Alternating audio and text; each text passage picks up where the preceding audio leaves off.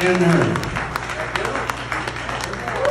Well, hello everybody. What a surprise to see you all here. First of all, I just want to say how thrilled I am to have this person up here who is an amazing culinary resource.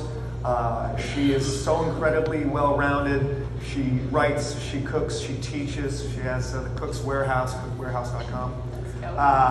And she's just an amazing individual, and I'm so proud and thrilled that she took the time to join me today to do this silly little thing that we're going to do. So, thank you. So that's fun. And happy to have you all here. Thank you guys. In case you don't know, my name is Hansen. I'm the lead singer of a little rock band named Foreigner.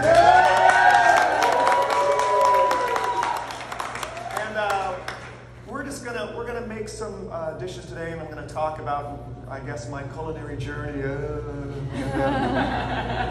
And then later on, we'll ask some questions. She's going to ask some questions for me. I'm going to learn a lot from her today. And so where do you want to start? You want to start cooking first, or should I start talking about how I got into this? Well, I'll start putting together the creamy carrot soup while you talk about how you got into it. All right, first thing, we're going to do this creamy carrot soup, a raw soup. It's funny, I didn't know where I would end up in the food world, but I can tell you my first job was in a restaurant when I was 15. And I just found a pay stub from 1975. Wow. Where I made $1.25 an hour, and I was damn glad to get it. Yeah. And so I started out that way, and maybe that affected my love for food, but when I was a struggling musician early on, it was very hard to have good food. And went through those peanut butter and jelly days and the ramen noodle days and all that kind of stuff. But once in a while, I'd be able to make a meal for myself. And I think it was really when I joined Foreigner, because I had not been on the road for 15 years. I had been at home producing, engineering, developing artists, all that kind of stuff. Because I had to take a break in the singing world, because in around 1990, this thing called grunge came in, and I was in a glam metal band, and it killed the whole heavy metal scene pretty much. And no one wanted to hear my kind of voice, so I knew I was going to have to take some time out, and I was going to have to explore other areas of my music career. So I hadn't been on the road for 15 years, and I got this feeling one day that I was working harder and getting less for what I was doing, and I finally one day woke up and said, I need to go back to what I do best, which is lead singing. I hadn't been doing it. So I decided to say to myself, I'm not going to say no to anything until I can't say yes anymore. Does that sound right? Yeah.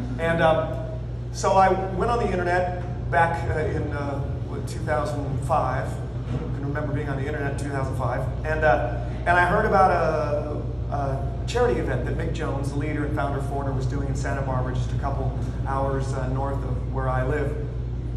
And I didn't know it was a Foreigner thing or whether Mick Jones was going to do a new project. I didn't know. But I decided to pursue it. And since I had been in the business, been around the block, I made a couple phone calls, and I got in touch with management. And the band had been dormant basically since 2002.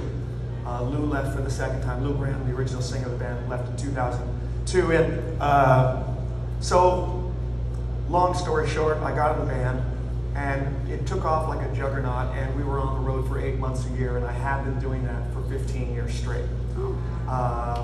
Yeah, we're glad you're back. Yeah, and but it made me realize once I started getting on the road that there starts to arise issues with being able to eat the way you want to eat when you're on the road. Firstly, one of the glaring and annoying occurrences that happens almost daily is the difference between the description on the menu or the picture of the food and what you get when you finally gets to your door. And that started to become an issue. And then as I'm a singer for a living, I really have to take care of my voice. And I noticed I start having to do things, sacrifice one extra thing a year to maintain my same level of vocal ability and physical ability. So every year it's like this New Year's resolution where I give up something else.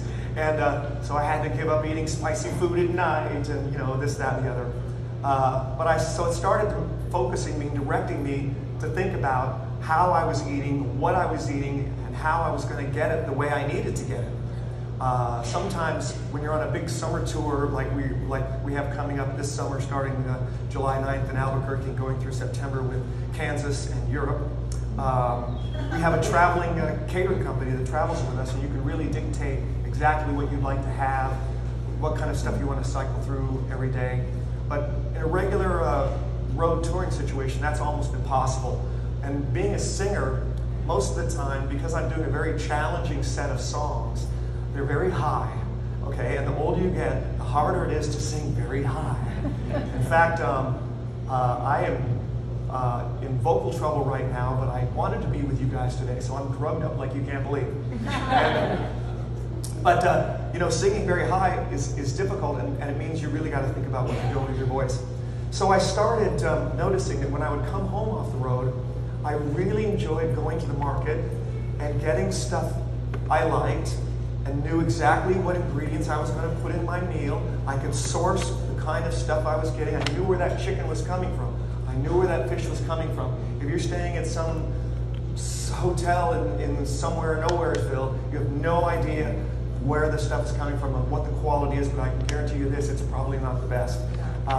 So that really began my interest. And then in 2005 or 6, I did a celebrity cooking competition at the Atlanta Motor Speedway with Mario Batali and Tim Love and Guy Fieri, and we partnered up with a couple of racers and me, and so Tim Love and I, who, if you know Tim Love, he's got all of these great restaurants in Texas. He's a grilling master. We've done a couple events together.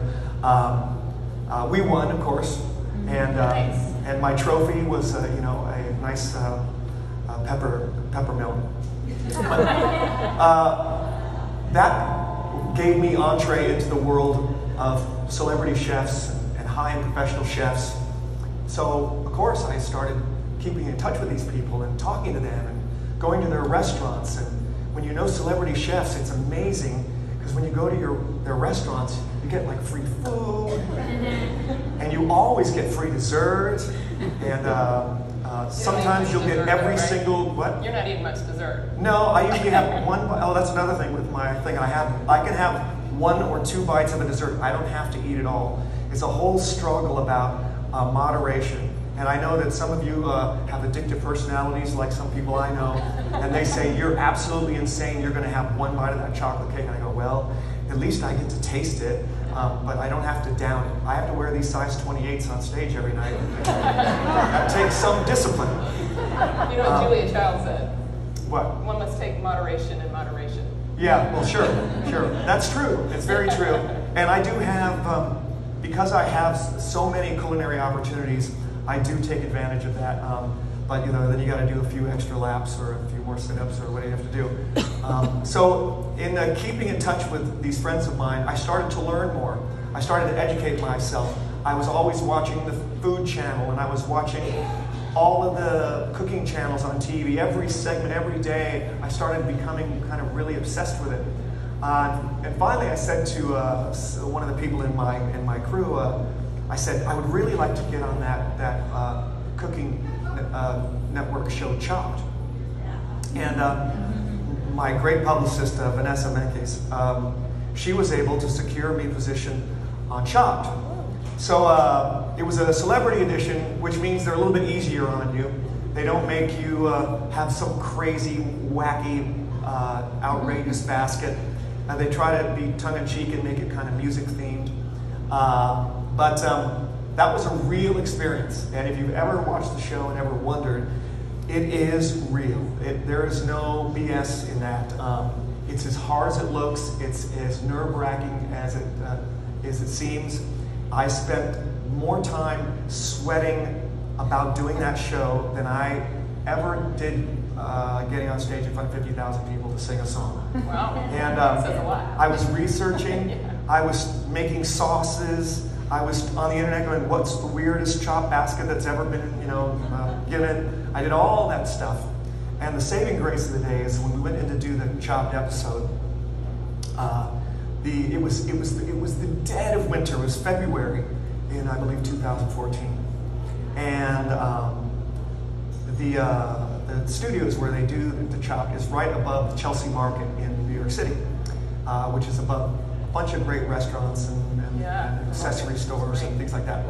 And but the heater was broken, so in the studio, in the cooking kitchen there, it was actually okay. It wasn't pleasant. You've seen shows where people are like sweating like mad. Well, it was really kind of nice and cool. So that really saved me that day. So I went on that, and I ended up winning that as well. And oh, thank you. Awesome. How many of you have seen that episode?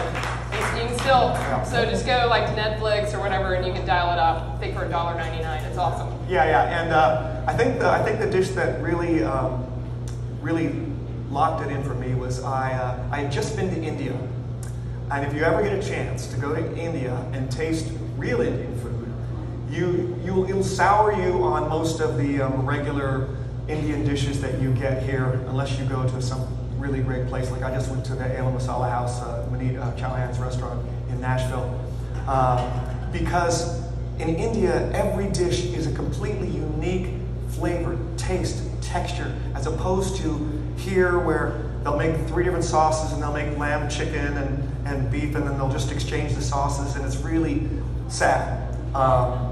So I had just been to India, and the main course basket consisted of a lamb T-bone, and I immediately thought I was going to make a curry sauce for it. So they let you preview the kitchen. You walk around the day before, and you see what's on the shelves, and you notice that they're very cheeky. What they do is they don't give you three blenders or 4 blenders. They always give you 1 less than who was ever up that round, so that you have to get to it. And I noticed that there was 1 can of coconut cream. And I had noticed that before, and it kind of was in the back of my mind, but when I saw that lamb T-bone, I was lucky enough to have the stage position, or the kitchen position that was closest to the pantry. You also ran. I ran over and I grabbed that coconut cream like you couldn't believe. And so another ingredient was beer. And so first of all, I put some canola oil in the pan. I salt and peppered those steaks. I cut off that big tongue that's on the top of the lamb T-bone, because I'd seen that on Chopped. And I put those on to sear while I worked on some other stuff. When I turned them over, I couldn't believe the beautiful sear that I had on them. It blew my mind. So, and I had gotten some Indian spices from the kitchen. I got some star anise and some turmeric, and I can't remember what else I got. But after they cooked on the stovetop, I put them into the oven, because they give you the oven preheated to 450. So I put that in there, and I had that beer, and I thought, oh, there's all this fat in there. I've got these spices going. I put all that together, and I put the beer in there. And when it came out, I took the steaks out to rest. And I'm thinking of all this. You have was it 20 minutes, I think it is, or half an hour? And your mind's going 1,000,000 miles an hour. And I knew I want those steaks done first so I could let them rest. So as they rested, I looked back at the stove and I saw this beautiful brown bubbling sauce in the pan. And I opened that can of coconut cream, and I didn't shake it. And I just opened it up, and there's this block of solid coconut cream, and I just took a big scoop of that there, and I put it in that pot. And I got raves from those judges. And I made a couple of good friends on the show. Chris Santos is now a good friend of mine, lives really close by to me in Los Angeles now.